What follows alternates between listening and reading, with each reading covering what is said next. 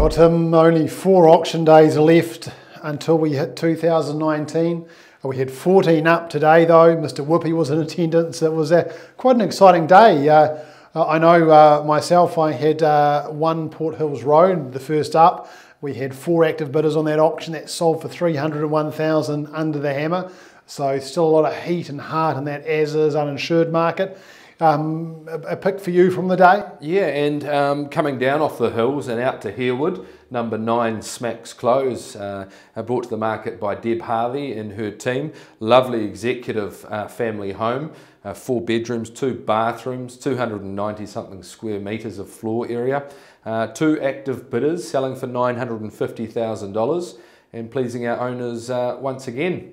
I had another one, Tim, in Hoonhay Road. Graham Jones looked after that, and another auction with 4 bidders as well. And that property sold for $590,000. So another great result. Graham doing an outstanding job in the campaign.